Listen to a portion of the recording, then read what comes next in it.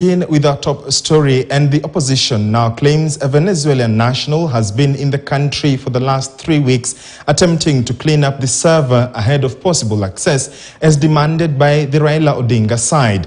This as the Azimio side prepares for another round of civil activism set to begin immediately after the holy month of Ramadan, citing lack of seriousness from the Kenya Kwanza side geared towards the bipartisan talks. Speaking during the first citizen engagement event that brought together civil societies and pressure grounds at the Ufungamano House, Nairobi, former Prime Minister Raila Odinga faulted Kenya Kwanza for dragging its feet on the talks and lack of seriousness in addressing other issues raised by Azimio apart from the opening of the electoral agency servers. KTN's political affairs reporter Emmanuel To begins our broadcast tonight. After holding a public baraza forum that brought together civil societies, unions and pressure groups, the Azimio La Umoja One Kenya team came out with a list of 13 resolutions, top among them going back to the streets as early as next week. The Azimio chief Raila Odinga announced the street action will return immediately after the holy month of Ramadan. Mazungumzo yaendelee na maandamano sambamba. Daya moto ni kwa hivyo sisi tutaendelea. Tunangoja Ramadhani ishi. Ramadhani kisha namna hii tutatangaza. The slightest indication that the call for truce was not in good faith, then action must be taken. And the resolutions have already directed us to the action that we must take. We have made it clear, if we see evidence of no good faith, as indeed is clearly demonstrable from their own actions and utterances at every level, then the Kenyans have a right to go back to the street. Maandamano yetu inakuja. And me, I will personally lead it.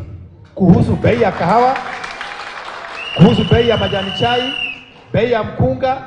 Kwanza tuko disappointed kwa mambo ya Monday wakati ulairisha maandamano. Hiyo lazima tuseme. Next time wewe kota kwa hiyo maandamano, wewe ongea na hao tuache tupambane huko street. This comes as fresh allegations over the election servers on the day Azimio announced its intentions to go back to the streets. Azimio now claiming an individual of Venezuelan heritage has been attempting to clean up the contents of the servers that hosted the election results before they can be granted access. We are aware that Venezuelans have been here for the past 3 or so weeks. They were sent to come and try to tamper with the server, so that eventually, if the pressure is too much on them, they can open it up, and then we find falsified records. Those Venezuelans, we have been on their track. We have been trading them. They have been able to escape our dragnet. The last 2 weeks or so, they were staying in our hotel in installation. These claims, however, could not be independently verified by the Standard Group. The leaders also faulted Kenya Kwanza for including Eldas MP Adan Keynan in their lineup of negotiators, saying the long-serving legislator who now pledges allegiance to President William Ruto was in fact their member. Mheshimiwa Adan Keynan yeye ni mfuasi wa Jubilee. Kwa hiyo yeye yuko chini ya kioni. Na ni makosa sana na ukosefu wa sheria ikiwa mnaweza kuchukua mbunge ambaye yuko pande huu alafu mkamchukua mkasema yuko pande wenu.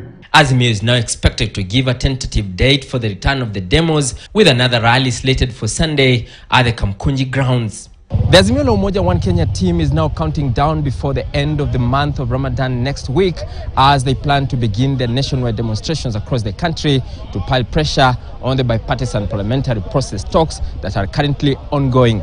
Emmanuel To, KTN News, Ufungamano House, Nairobi. Thank you, To, for that. Legislators affiliated to Kenya